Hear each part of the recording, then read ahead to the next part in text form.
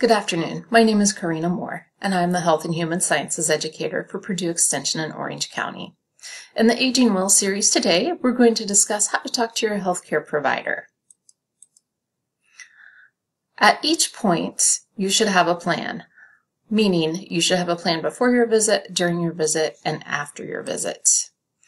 About a week before your visit, start a list at home with any questions that cross your mind that you want to ask your doctor, because sometimes once you get there, you forget all those questions that have crossed your mind. So make the list at home, put it in your pocket before you leave, and then you can pull it out when they ask you if you have any questions or concerns.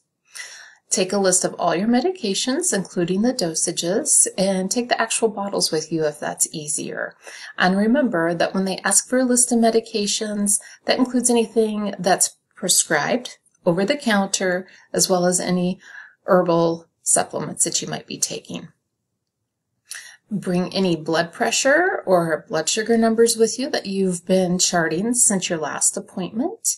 And of course, remember to bring your newest insurance card.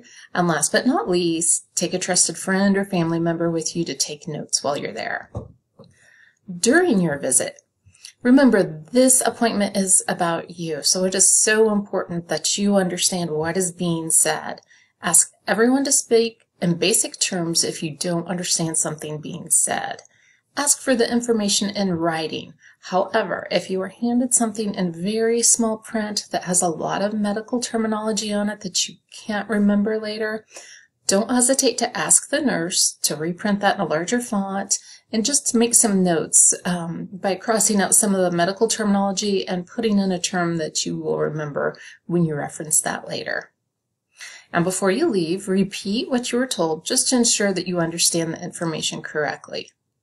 So after the visit, this happens to all of us. There was a lot of conversation, a lot of questions being asked, a lot of information being given, and you might not remember everything, or you might be afraid that you didn't remember something correctly. So never hesitate to call the office back, ask to speak to the nurse, and ask for any clarifications that you need. You can also consult with the pharmacist about any medication questions, such as when to take it or possible interactions with other medications that you take. And remember, when you go to make those calls, have a pencil and paper handy so that you can write down the responses that you get and reference those later. Continue to monitor and record anything that was asked of you, such as your blood pressure or blood sugar levels.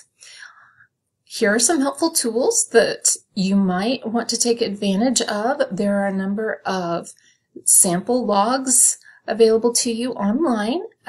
The one shown here on this slide is a blood pressure log. You can also access a number of blood sugar log sheets. And if you need access to these to be printed out but don't have that at home, please feel free to contact me at the Extension office in Orange County, and I would be happy to help you with that. And so thank you for joining me again, and good luck with talking to your healthcare provider, and I look forward to seeing you next week for more tips on aging well. Thank you.